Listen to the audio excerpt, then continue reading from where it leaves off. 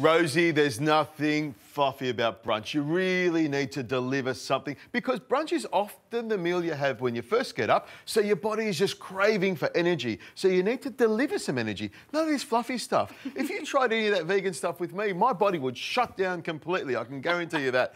Now, what I'm going to do is show you my favourite hash. Now, to start with, I've got some potato here, and this is a par-cooked potato. So it's been in a pot of cold water, and we've brought it up to the boil and let it sit there. Or it can be one of your boiled potatoes left over from the day before, which is more the case. What I'm going to do is cut it into quarters here, leaving the skin on, which I know you're going to love because apparently there's something called nutrition, and the skin has a lot of that in it. Certainly does, certainly does. We like that fibre. There's a big tick for me already. Even though it's not fluffy, it's still got lots of goodness about it. And at the moment, it is still a vegan dish, isn't it? Well, at the moment, anyway. It won't be for very, very long. Now, what I'm going to do is put some extra virgin olive oil into the pan. I'm going to turn that up to maximum velocity and pop the potatoes in. What I want to do is brown them off. Now, what I've got here is some mushrooms. I want you to give me little wedges of those mushrooms. Okay. And while you're doing that, I'm going to add a few of my favourite ingredients to my brunch. Now, if you came around to my place and I was doing the killer brunch, I would add some of this. Some lovely... The bottomless brunch, as they're calling it now. Is that it? Well, this is the type of brunch you would get out of bed, you would make this, spend a bit of time making it, because it is quite important that you do spend a bit of time on looking after your body.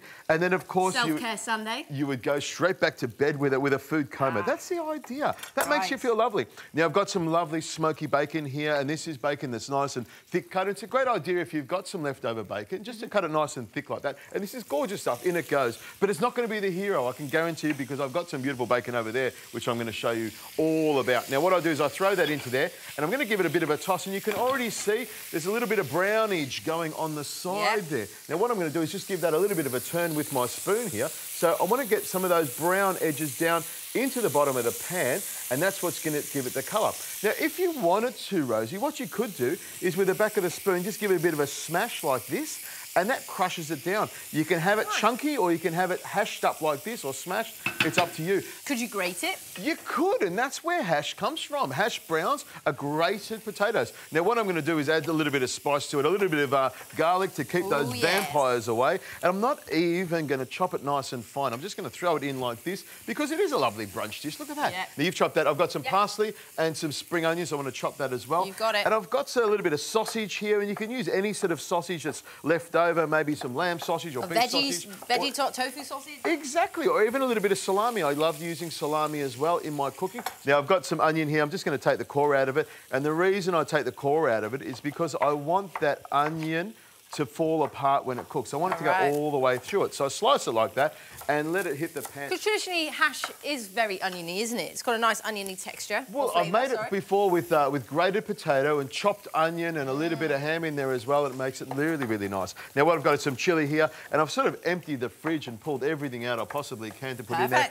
A little bit of chilli in there. We're simulating a Bloody Mary with a bit of spice, so in that goes as well. Now I can add the mushrooms, and what I'm going to do is sprinkle them over the top here and let them fry up nicely.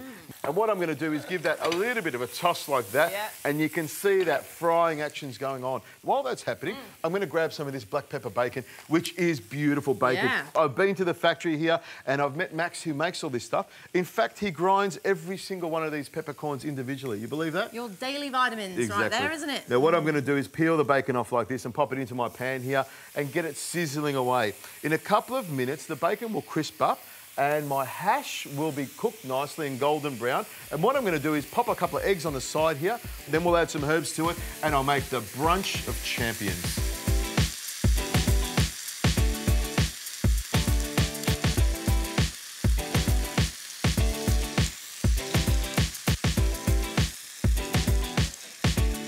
Okay, Rosie, have a look at this. The hash is nice and golden brown, and I add some green. This is the beautiful stuff, the green stuff that makes it nice and healthy, doesn't it? Here we go. Talking of the green stuff, I actually, I think you might have just forgotten me, so I'm going to... I didn't forget about you, Rosie. I'll put that over there. Well, I thought maybe you can have a vegan breakfast, and a vegan breakfast consists of 1 avocado and some herbs to garnish it. What do you think? Look, it doesn't, but I will... I will take you up on your very generous offer. I don't know. I read it somewhere that that's what vegans eat, so I thought, you know, I'll just go out of my little comfort zone and have that ready for you. It's going to be beautiful. Oh, look at that. Look, the avocado does look beautiful. But I can tell you something, Rosie, it does not have one single piece on my brunch. The bacon and the egg have come together beautifully. I'm going to slide it all off onto the plate there. And just to make sure I don't miss out on any of that flavour, in here with the butter and the peppercorn and the bacon juice and the egg juice, I'm just going to make sure that goes on top there like that, just to make it tasty. Take a deep breath, slow right down, and just think about the delicious brunch you're about to eat. And some sour cream on there, because we do need lots of dairy in our diet as well. A little bit of sour cream on top. Now, what I'm going to do is have a taste of this. I'm going to go straight into the bacon, and I'm just going to have a little taste of this bacon here with some mushroom, and I want you to actually hear the love and the excitement of my juices in my mouth. Look, Sunday, you can do what you want. It's absolutely fine. But please don't do that every Sunday. You can try and justify it any way you want, but this has to be the best way to eat brunch in the morning. It is once a week. You have something like this. It is a big fry-up. It is something that's going to give you the energy for the rest of the day. And that bacon is sensational. Good man.